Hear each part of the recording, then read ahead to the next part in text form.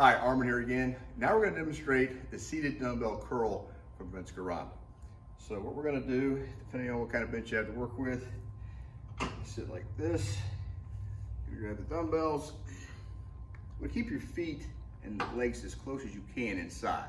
Okay, that way the legs do not get in the way of the movement. We're going to start straight like this. Keep the elbows back. Curl up. Pause. 1, 2, 3, 4, 5, 6. 1, 2, 3, 4. Exhale as you come up. 1, 2, 3, 4, 5, 6.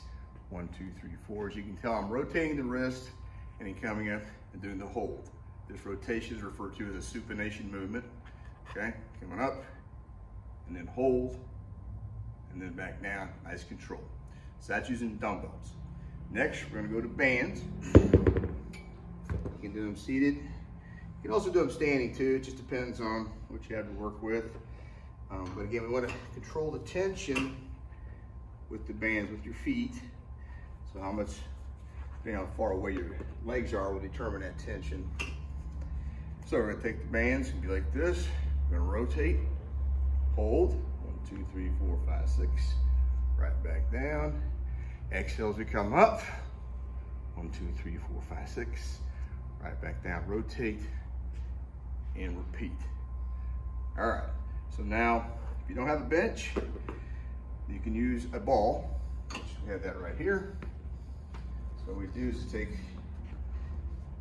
dumbbells, and again, it's important when you're having this kind of a surface here is to get in front so you're good and comfortable. And again, exhale, hold. 1, 2, 3, 4, 5, 6. 1, 2, 3, 4. 1, 2, 3, 4, 5, 6. 1, 2, 3, 4. And when you hold it like that and squeeze, you can really feel the muscles engage. That's what you want to do in all your exercises. Okay, so that wraps it up for the bicep seated curl.